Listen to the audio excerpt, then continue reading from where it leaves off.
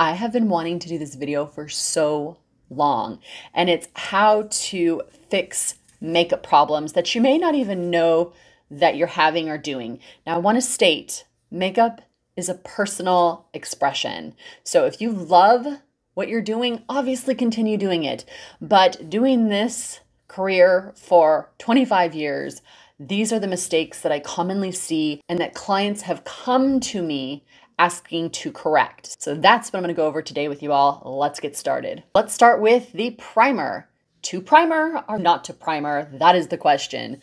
Now here's the thing. I didn't use primers for a long time personally for myself and for quite a few clients because I found that they were too thick. They were really rich in dimethicone and they were like putty to me. And so I like to use a really good moisturizing base, and I still feel that way when it comes to primers. Now, these are my two favorite primers. This one I use pretty consistently on clients with all skin types because it's lighter in texture. It's the new Forever Glow Veil Primer. It's just really like a serum. Super light, goes on beautifully, gives a lit from within glow. And then my personal favorite is the Chantecaille Rose Glow Tint because I'm combination dry and I like the skincare benefits and I like the hydration. You don't want to put primer all over your face. You want to target primers, meaning if you're really dry out here and you're oily through here, there's no need to put an oil control primer everywhere because you're going to dry out the outer edges of the face.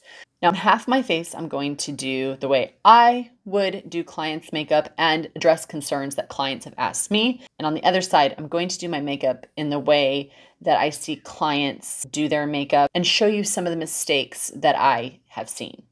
All right, let's start first with the primer.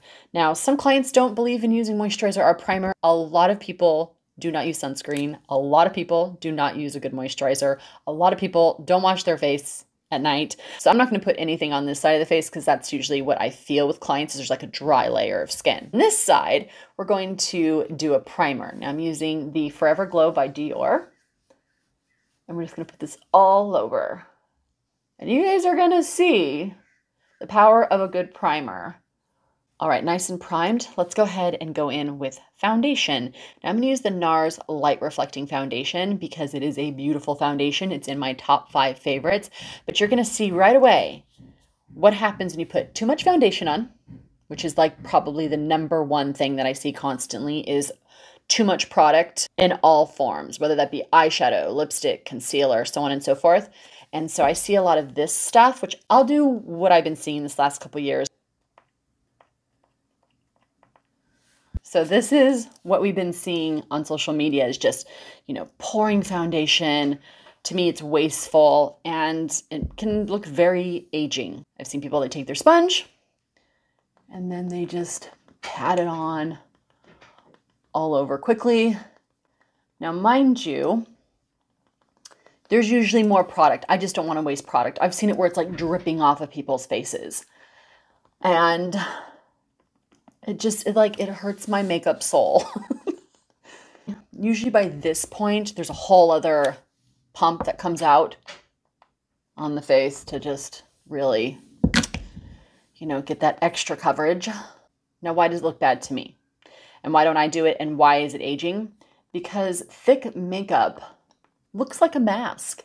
And it also will emphasize pores and fine lines. It'll settle. And for those of you that like coverage, there's foundation that you can get that is full coverage that you can just put on in thin layers, which you'll see on this side because it all comes down to technique. All right, so look how it's already settling. Look how it's grabbing the texture in my lid. Look at this hair around my marionette lines. Look at my pores. And just in general, how it looks like a mask. Like everything's just sitting on the surface. Look, it's already trying to settle into this area. All right, let's go ahead and do this side in a lighter fashion. So for this side, I'm going to take a pump. I'm going to disperse it in little dots evenly across the face. Turning my blender over. And we're just going to tap that in.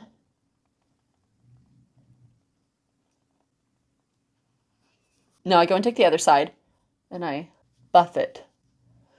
And I do a press and roll motion. And what this does is it helps to adhere the pigments in the foundation to the skin, kind of warms them up together while picking up any excess that is sitting on the surface of the skin so that it looks much more natural. All right, let's bring it in so you can see the difference. And you can still see my pores, but it's not standing out. There's nothing settling around my eyes. This doesn't look as creased. This looks better out here. It's not a mask-like effect. Nothing's settling around my marionette lines. In fact, they look softer because there's nothing that's trying to emphasize that. There's no pigments gathering there. The difference it makes. Oh, concealer, concealer. I am an official concealer snob. I do not like bad concealers. And what I mean by that is dry and thick and heavy. I can't even begin to tell you guys, when you are working with drier products like powders or concealers, because concealers have a lot of pigment to them, so they can look dry, it can really ruin a makeup look. It could be very aging. It could grab onto texture, whether that be fine lines, pores, or acne. So I'm going to show you guys is how I see people doing this kind of concealer still, but especially in the last, God, 10 years. So let's get into what I mean by that. So here's the concealer. And what I see is, and we've all seen it, we've seen this thing, right? We've seen the dots that move around, but it's still really thick and heavy, and this type of thing, and this, and highlighting out here. And let's just keep going. We contour, right? So we're gonna highlight this area, and we're gonna highlight this area. And why not? Let's highlight a little bit up here. And oh, don't forget the brow bone. And yeah, just a little bit of concealer to work with. And then you see people take a brush or their beauty blender and they quickly beat it into the face. Now I'll tell you, the first time I learned to do this type of makeup, it was for stage makeup. It was literally to be photographed or seen from the stage. It's supposed to be dramatic. And I would go out and see these individuals who I could tell had been doing YouTube tutorial style makeup, and I just was a little bit in shock, to be honest with you, because I thought, wow, that's a look. And being somebody who's creative and likes to think outside the box, I'm like, awesome, you do you. But I also used to think, I wonder if that individual meant to do their makeup that way, you know? Okay, look at this. We are ready for our close-up, Mr. DeMille. The theater is here. All right, let's go ahead and go on the other side and soften this look up a bit, and then I'll zoom it in. And you can just put little dots right where the cheek folds into that socket. A couple little dots for where you want to highlight, where you want to lift. If you want to do a slight contouring, you could do a couple dots down here, a couple dots where there's some redness. And I work outward so that it doesn't settle into the groove. You don't want the pigments to gather there, so work in the opposite direction. What I mean by that is I'm going to work out this way, not this way. That helps to kind of erase that line.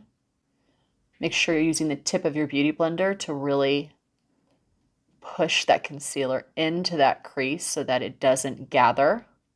I'll even turn it around and buff it, kind of pick up any excess. And then lightly buff into that chin area. You can see by just adding this light here and here, this automatically creates a flushed look because we've neutralized color here or brightened that area. Anything surrounding that area, any color that's near there will automatically pop, which is a great way to kind of reverse highlight contour. And just buffing that back and forth. Now, what if I had a pimple or a dark spot? Well, I do. I have a sunspot right here.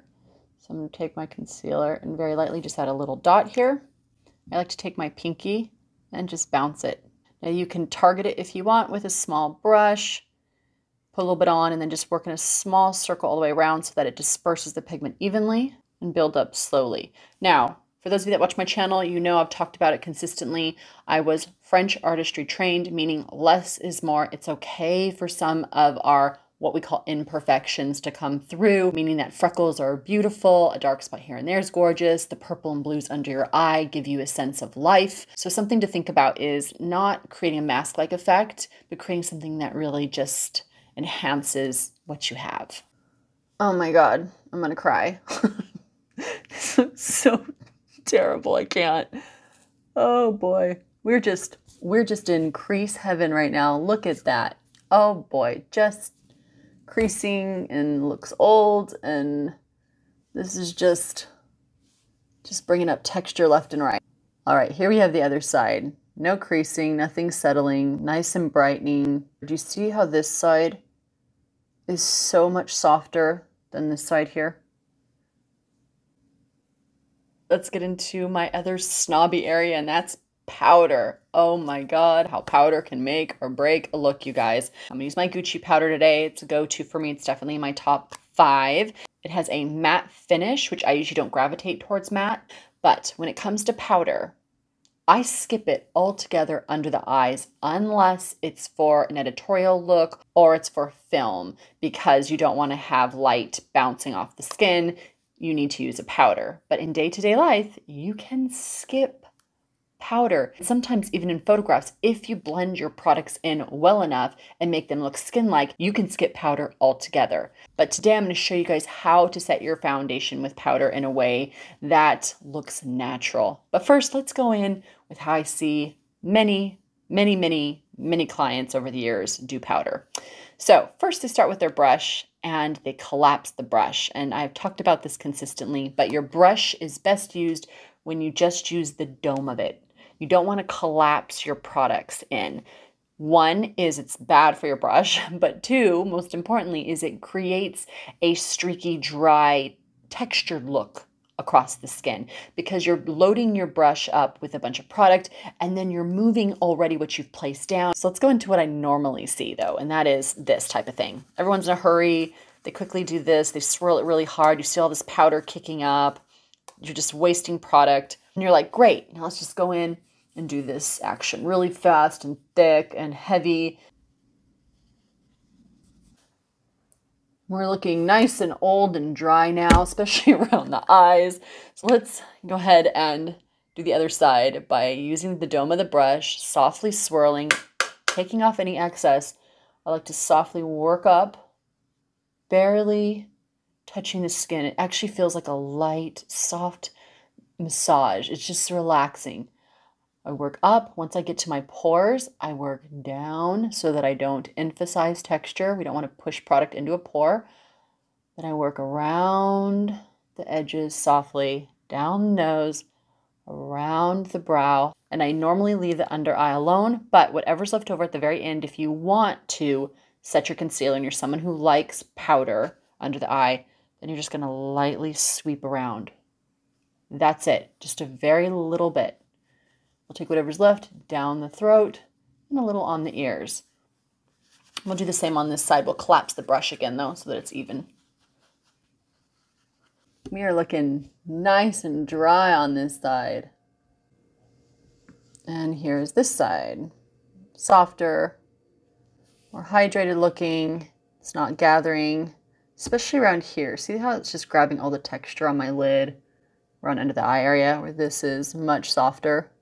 Especially around here, those marionette lines. So once again, less is more, light hand. Now let's get some brows on. Now normally I do my eyebrows first and my mascara, but I find most clients actually do their foundation first. So I'm thinking about what I've seen over the years and I'm going in those steps. But for the brows, I'm going to use my Tarte Sketch and Set. Now I did a thorough video on brows. I will link the description down below for those of you that have thin brows, no brows, or sparse brows. And I just did a quick tutorial on my TikTok and it got over 3.3 million views. And I realized how many women and men have problems with their brows, especially overplucked brows. This has been a godsend for me. And that is because it is a gel. So it can stain the hair and the skin underneath to make the brow look fuller. Now, I'm not going to get fully into detail when it comes to how this product works. If you want, you can look at the YouTube video I have below, or you can head to my TikTok where I go over thoroughly how to use this product in particular. All right, so this is what I see with this product and where it goes really wrong really quickly. You pull it out without scraping any product off, and I see people go in pretty heavy-handed. And with gels in general, they're either, I find, too light or they get too dark really quickly, which you can see, and then it gets fuller and bigger and thicker. And although I want my brows to look fuller, since they are sparse, thin, and overplucked, I don't want them to look artificial and big and like a Sharpie type of eyebrow. So I see this a lot, and then individuals will write me and be like, it didn't work, it was too thick, it was too dark, it was too goopy. All right, so this is what I see often. Let's go ahead and correct this. First of all, when you're using any product, you want to use a light hand, but if you're using a gel or a pomade, you want to scrape most of the product off. Don't forget to scrape the tip off too, because a lot of the product from the bottom gets on that tip area. Once you have most of the product off, you can go in with a really light hand and work up and out. It's better to build up color slowly.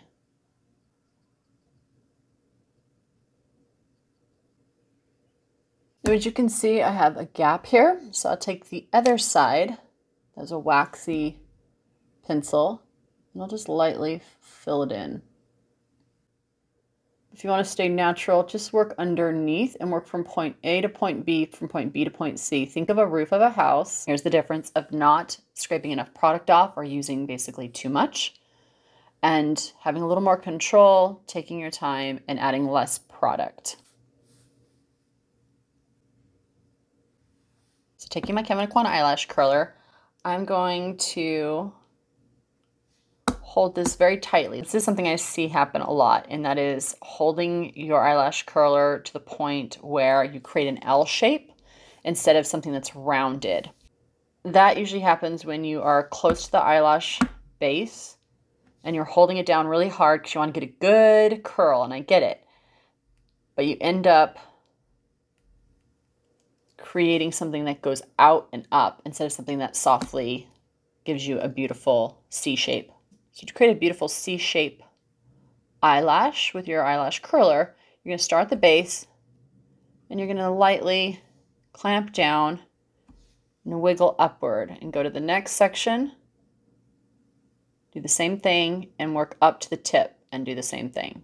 This will create a feathery, fanned out lash look. As you can see, it's kind of a softer curl rather than this one just goes straight up. Ooh, let's get into the mascara. So on this side, I'm going to apply it how I see a lot of people do that, and that is quickly just putting the mascara on. And what ends up happening is you end up getting the back of your eyelid. So then you have to go back in and fix it,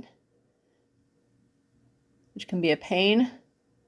And you're probably doing this a lot, cleaning up this way and that way.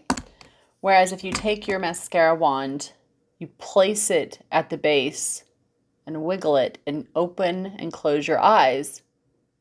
By blinking, you will disperse the mascara onto the lashes while dragging the product through, and you have more control because you're not moving the wand all the way around, so your chances of getting the mascara on the back part of your eyelid is far less than if you do it like this side. Another thing I want to mention is I'm working in the direction that the hair grows so that it helps to fan the lashes out. So this is a nice, soft, wispy look. If you want to create more drama, more volume, you'll do the wiggle technique, which we all know. Start at the base and wiggle upward. That will add or deposit more pigment onto the lashes, creating a fuller look. All right, so let's go ahead and get into the next product.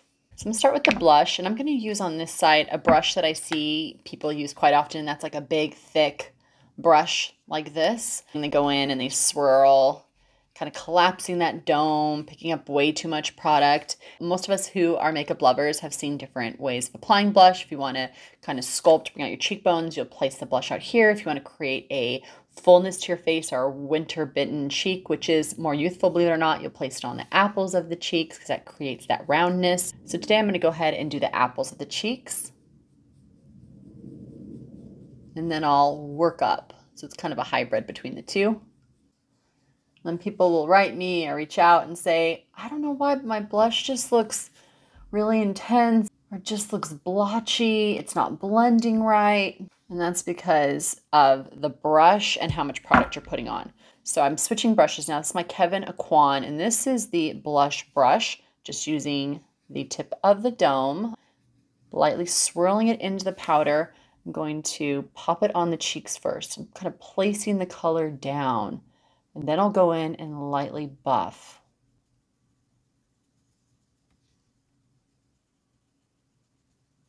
Do you see how my hand is doing all the work?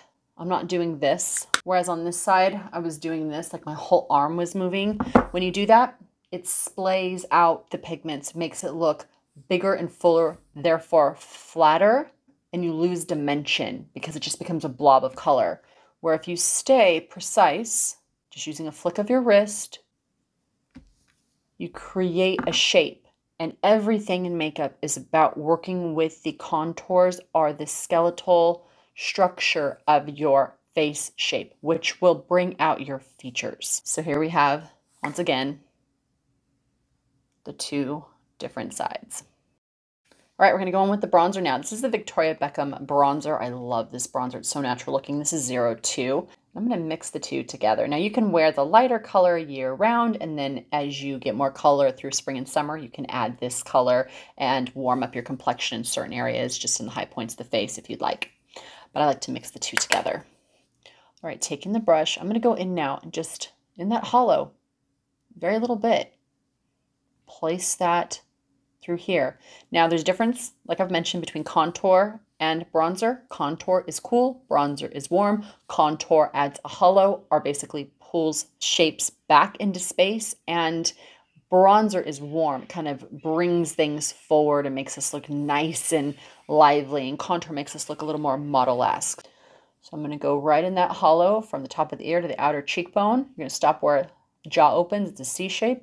You're going to lightly place the color, and then you're going to flick upward to create a lift and work up around the temple, because that's the high point of the face where the sun would hit, and a little on the jaw, a little down the nose. And I always like to take a little bit and put it in the crease, even if I'm going with eyeshadow when I'm done, because what I find it does, it helps to uniform the makeup look.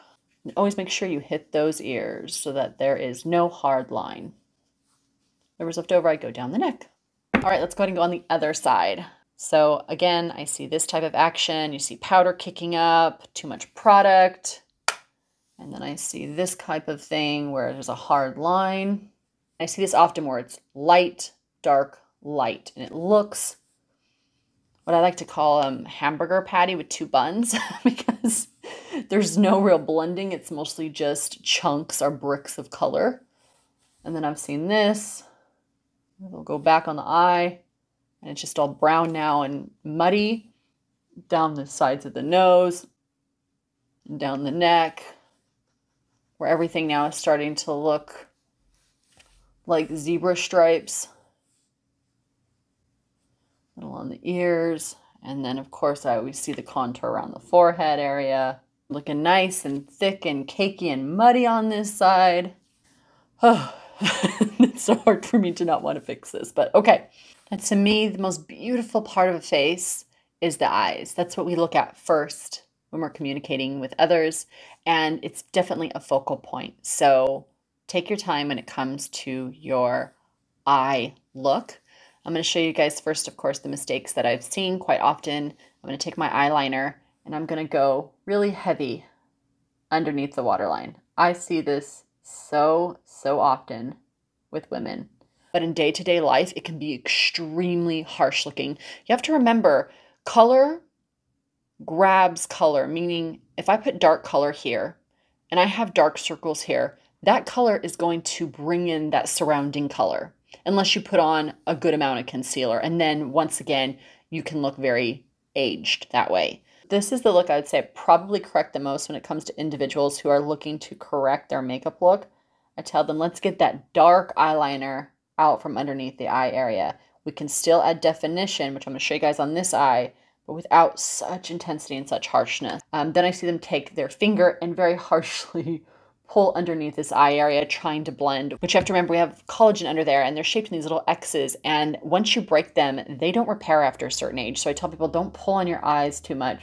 All right, then I see this, of course, and they go on top around the whole eye area.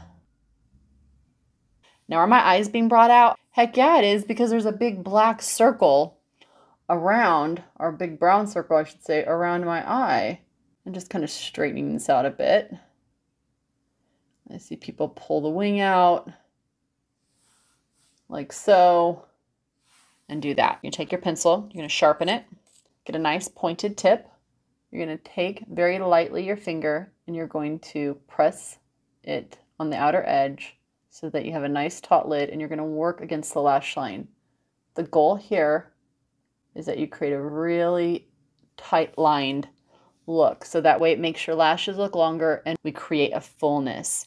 We're trying to not drown the eye out with color. We're trying to subtly define the eye. So stay very thin. I like to work in small little nicks. Working on the side of the pencil, like I said, is probably the easiest. From there, I will take my pencil and just lightly go in the waterline.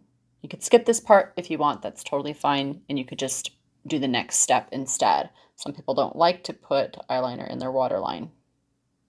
Spongy, smudgy part, and just blending it because I don't want anything too harsh under there. I'm trying to define, but I'm not trying to close the eye up. Then from there, I'm going to do a light little wing and then use the pointy tip to extend it a bit. And I'm working very, very, very lightly with the sponge part. And then you can take your finger or a Q-tip and just slightly pull up. So I'm going to use my Delium brush in 755 and just soften the harshness of that pencil. Next, we're going to put the eyeshadow on top and around in the bottom. I'm using my Nars Orgasm palette, and I'm going to go in with this really pretty orange kind of terracotta color with this taupe color. And then I'm going to go right underneath, just very, very lightly. This creates a subtle ombre effect so that you have this beautiful transition of color from dark to light, or what I like to call the sunset effect. I'm going to go in with this dark brown kind of shimmery color. And I'm going to go right on top of that liner. It's okay if it goes a little higher up than the eyeliner, like onto the lid a bit, because that actually makes the eyes look fuller. And we're also softening the harshness of the pencil while still adding that definition and that depth to the eye area.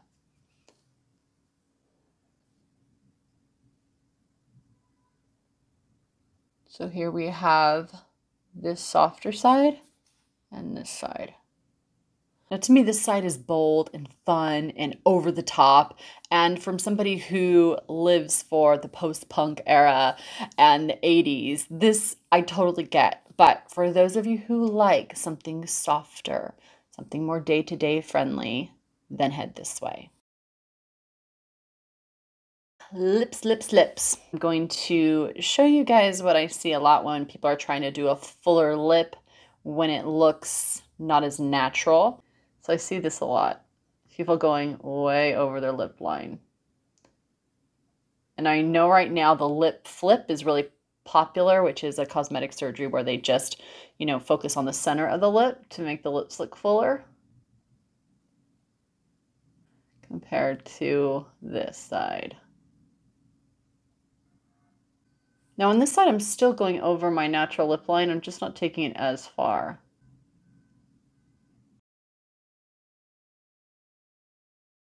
And then I see this, which is putting on too much lipstick. I like to stamp my lipstick on to create a nice kind of sheen rather than a rich texture. Now let's do the gloss. And ooh, I see this a lot. Taking the gloss, this is the Dior, and just piling it on. On this side, I'm just going to do a nice thin layer.